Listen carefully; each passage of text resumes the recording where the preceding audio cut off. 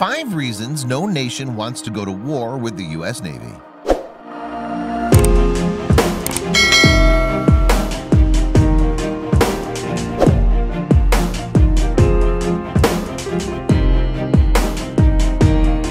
The United States Navy is the largest and most advanced Navy in the world, fielding everything from aircraft carriers and maritime patrol aircraft to submarines, destroyers, and unmanned helicopters. So when your editor asks you to choose the Navy's 5 most lethal weapon systems, your most difficult challenge is trying to narrow it down to just 5 selections. For this video, I bypassed the larger platforms such as the aircraft carriers and amphibious assault ships. To be sure, those are actually the most lethal weapons in the Navy's arsenal. However, everyone knows them, and as big platforms, they're actually the sum of many smaller ones. Instead, I wanted to highlight platforms that were outstanding in some particular way, with an emphasis on the biggest bang for the buck. I also wanted to spread out the selection. It's easy to merely include surface ships and submarines, ignoring aircraft and certain missions.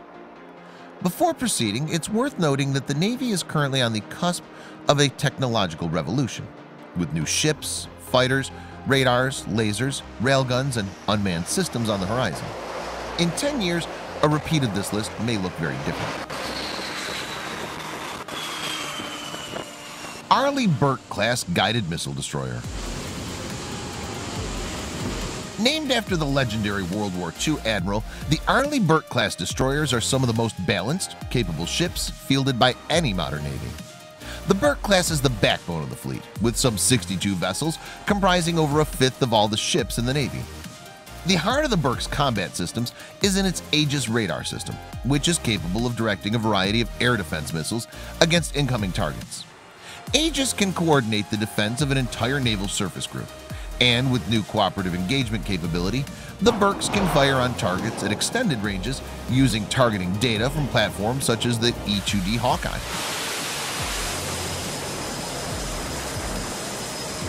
The Burke-class is also capable of launching evolved Sea Sparrow air defense missiles against short and medium-range targets, and SM-2 and SM-6 missiles against long-range aerial targets.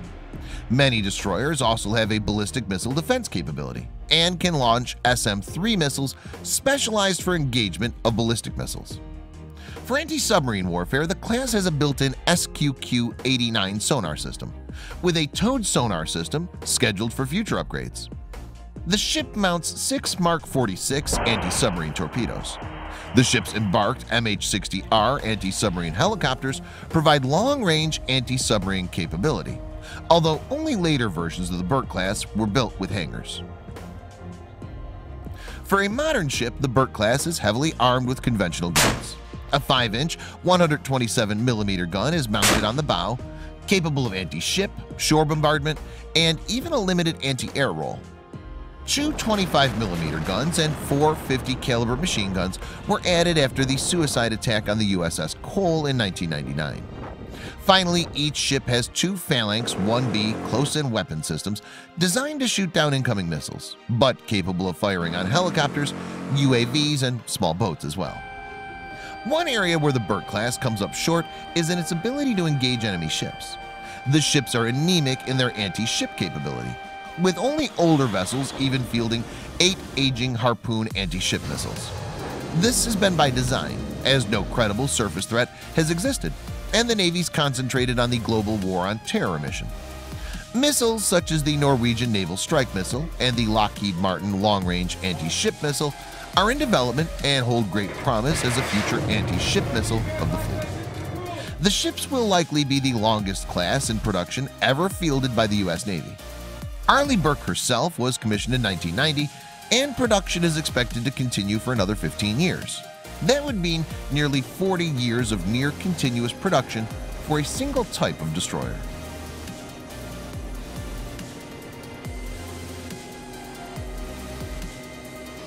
EA-18G Growler Electronic Attack Aircraft. Based on the successful FA-18F Super Hornet, the EA-18 Growler is an electronic warfare aircraft with the performance of a fighter. Unlike its predecessor, the EA-6B Prowler, the Growler is capable of being used more aggressively, pacing high-performance fighter bombers on dangerous missions. The Growler is basically a two-seat Super Hornet with 90% commonality in some features between the two planes. The Super Hornet's internal M61 gun is deleted to accommodate an AN/ALQ-227 communications jamming system, and AN/ALQ-99 radar jamming pods are fitted to the plane's weapon stations. Growler has three key capabilities. Firstly, it can conduct suppression of enemy air defense missions in support of drones or UAVs. Growler can jam communications and enemy radars on the ground and actively attack radars with anti-radar HARM missiles. Second, Growler can conduct standoff and escort jamming against air defenses on the ground, enemy airborne early warning platforms, and enemy fighters. Growler can keep up with fighters conducting a counter-air sweep and keep enemy radars and communications scrambled. Third, Growler is also capable of what's called non-traditional electronic attack, a somewhat mysterious capability which supposedly allows it to integrate with ground defenses. In addition to those capabilities, Growler can also self-protect, allowing fighters that would otherwise escort it to be used elsewhere.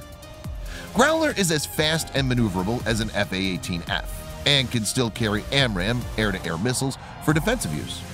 Despite its electronic warfare designation, it's still equipped with an APG-79 multi-mode EASA radar and a helmet-mounted cueing system for air-to-air combat. 100 Growlers have been delivered as of May 2014, and another 15 aircraft have been approved as part of the 2015 Congressional Defense Budget.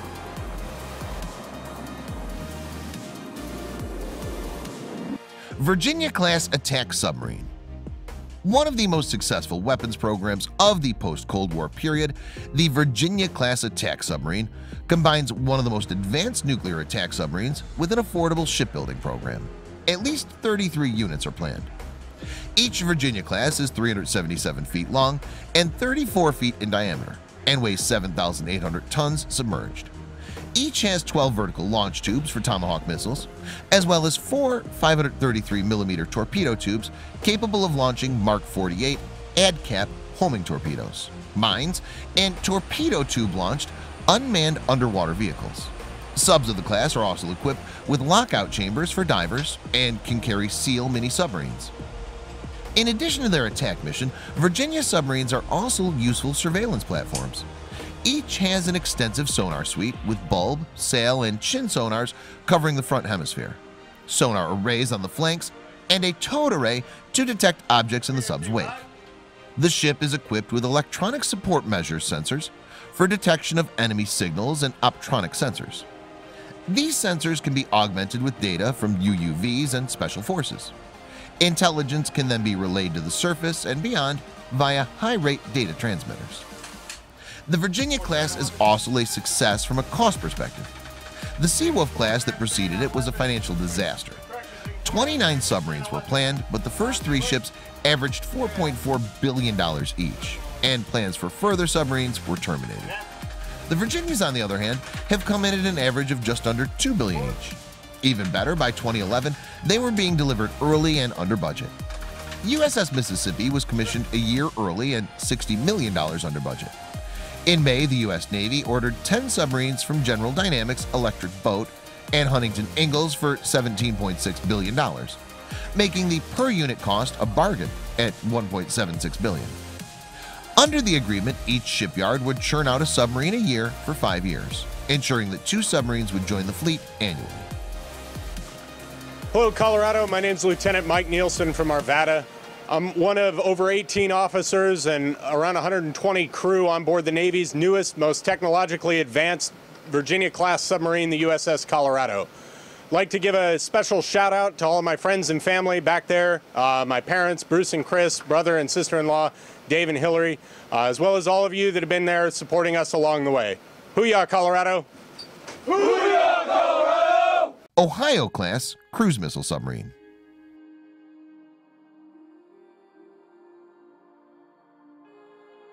The 4 guided missile submarines, SSGNs of the Ohio class, Ohio, Michigan, Florida, and Georgia, are 4 of the most heavily armed ships in the world.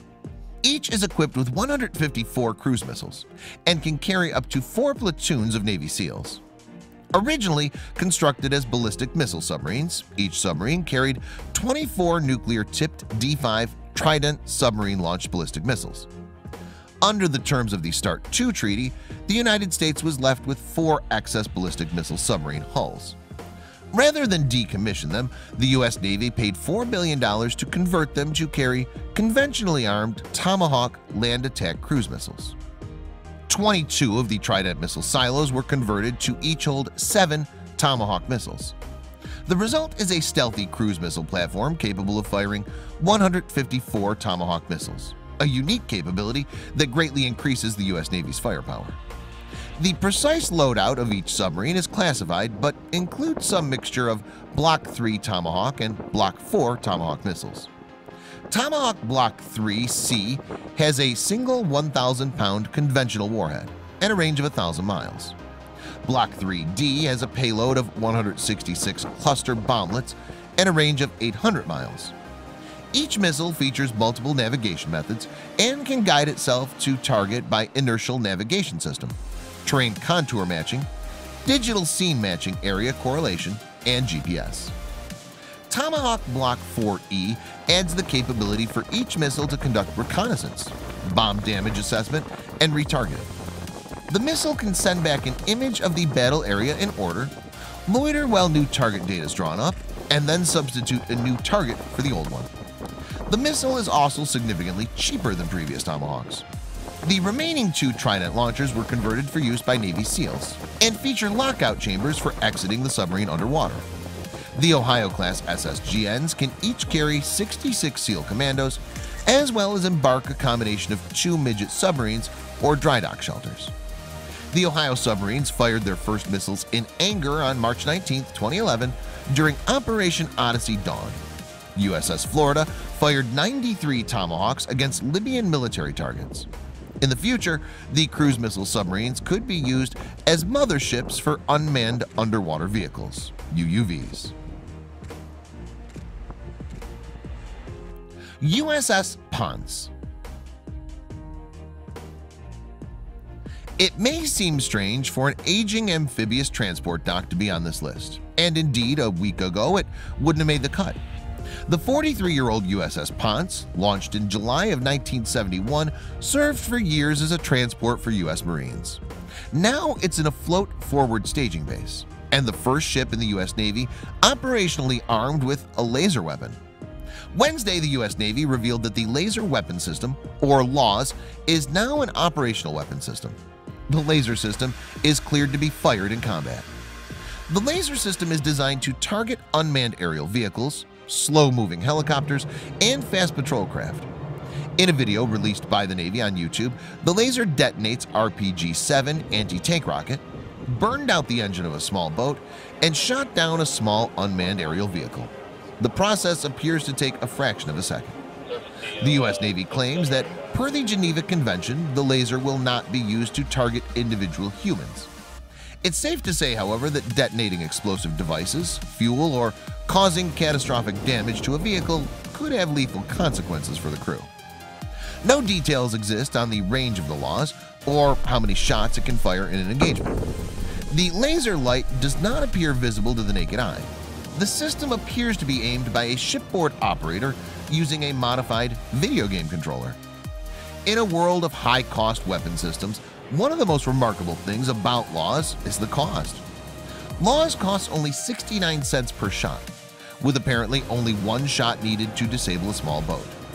The Griffin missile, which the U.S. Navy had also considered using against small boats, cost $99,000 each.